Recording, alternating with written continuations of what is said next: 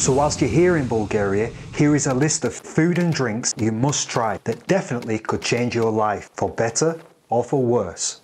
They've definitely had an effect on my life. More about that as we go through the video. This compilation are opinions of tourists, locals and foreigners that live here in Bulgaria, not just my opinion. Over the last 8 months, I've been asking you guys on Facebook, asking on my YouTube videos, and I've also asking tourists and locals on the streets. Do you like the Bulgarian food? It's not so different from ours, actually. Yeah, you have very similar dishes. It's very similar dishes, so yeah, good food, really good. So, We have moussaka. It's very nice also. So you try the cold soup called tarador. I want to give a big thanks to all those people who got involved and give me some answers. With over 5,000 answers, I'm very grateful, but I'm not so grateful for all the work that I had to do to put it all together. So before we kick off, I just want to point out, some of this food are not actually traditionally orientated and made in Bulgaria. This is because of hundreds of years of different cultures passing through Bulgaria. They've adapted some of their food. So they're more classical kind of Bulgarian food. I also want to point out that these are in no particular order. So let's get right into it. Elenski but. You know, the direct translation of this is actually deer leg, but it's nothing to do with deer. It's actually a pork leg. I was so happy to find out Bulgaria had their own version of Spanish Serrano ham or Italian Parma ham. I was very happy. Made in a very similar way of curing the leg in salt, but they store it in oak barrels. Then when the curing process is finished, they wash it with hot water, also with a bit of sauerkraut, sour cabbage liquid, and then they leave it to hang for 6 months minimum.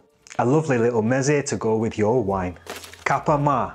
Originating in the Bansko region of Bulgaria, this hearty winter dish is actually one of my favorites too. Made with sauerkraut, chicken leg, pork meat and sausage, together with spices. It's cooked in a pot known as a guvec and left to simmer in the oven for hours. I actually have my own version of this recipe on my channel. If you check in the playlist of the Bulgarian recipes, you'll find it there if you want to check it out.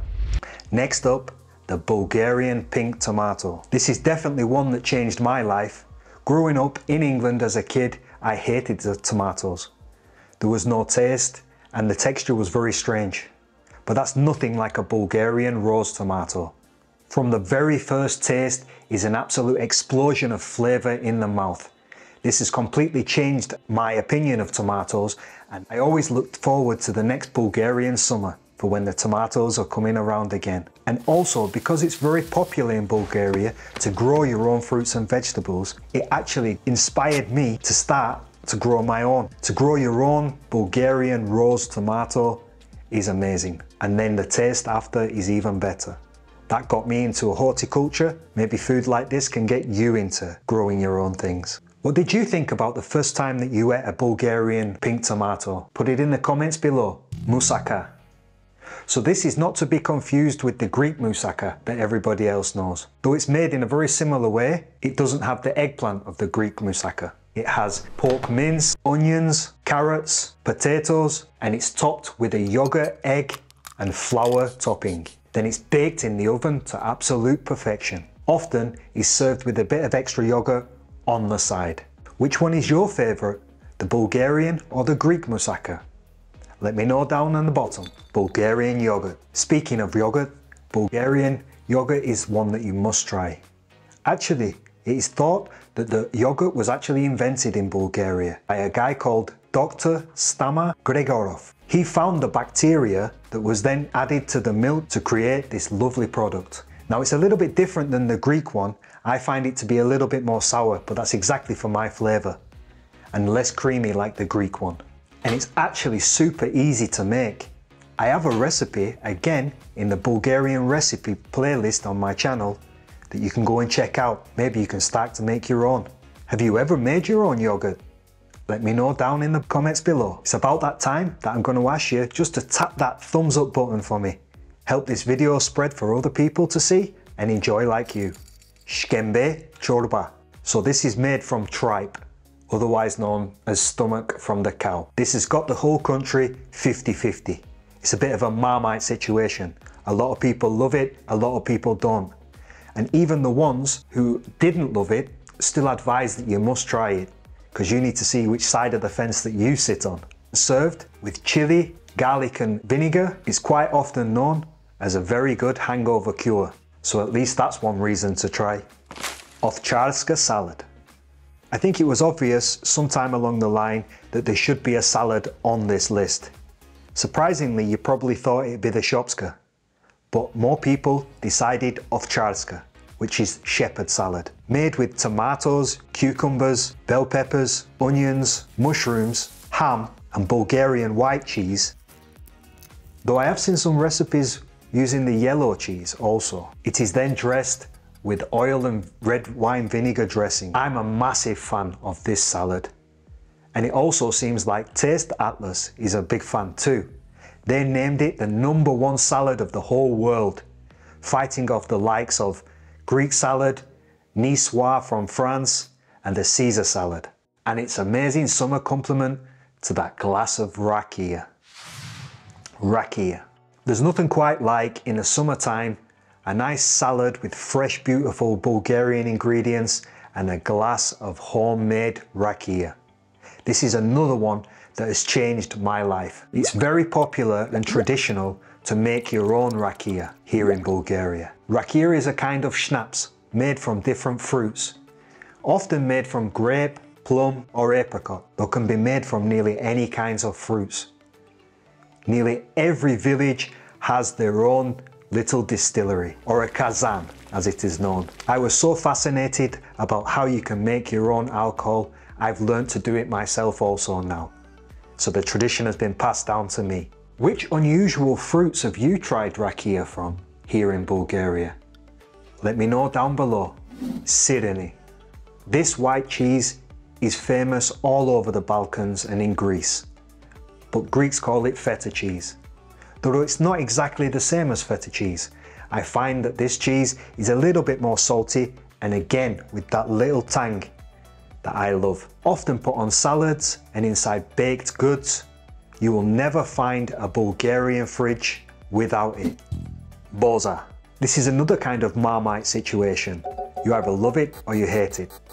And this has also had an effect on my life too. Simply because it's a wheat-based drink that tastes just like Weetabix. Now, growing up as a kid, I used to love the Weetabix, but now after tasting Boza, I get a real strange thought about this liquid kind of Weetabix flavour. And now I cannot even look at a bowl of Weetabix again. Barnitsa. This dish is quite often enjoyed for breakfast.